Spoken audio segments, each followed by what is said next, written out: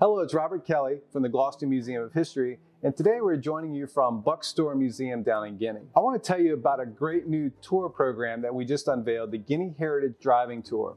It is a brochure, it is also available online, and this tour features 12 stops through the Guinea community. They include churches and local businesses, there's some cemeteries. It's just a wonderful way for folks, both local and out-of-town visitors, to experience a section of Gloucester County that hasn't really been explored too much by outsiders. I'm really particularly excited about this because it gets folks back into some of the natural sections of Gloucester County where we can really begin to see some of our beautiful waterways. We have some of the most beautiful bays and creeks and rivers of anywhere in Virginia.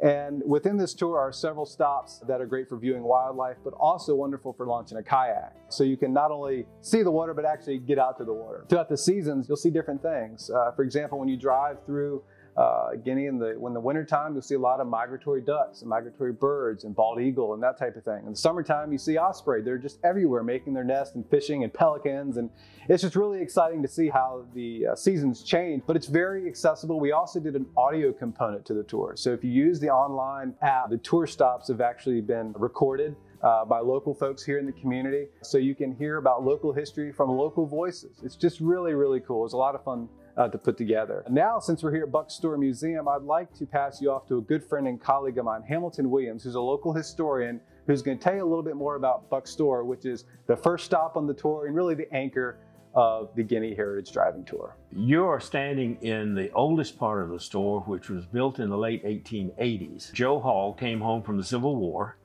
married, raised his family.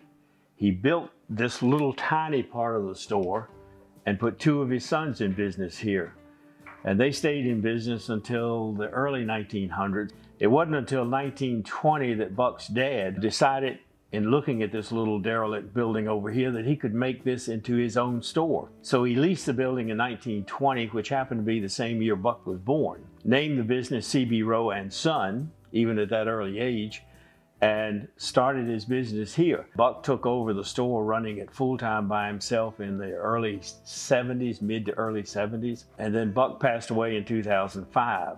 He gave the store to a group of trustees of his own choosing for a Guinea museum. That was his dream. However, he didn't endow the store, so the same guys that used to meet here every morning with Buck and discuss the world's problems and solve them and talk about who caught how many fish, they still come today. They brew their coffee here, but they sell it back to themselves for $2 a cup.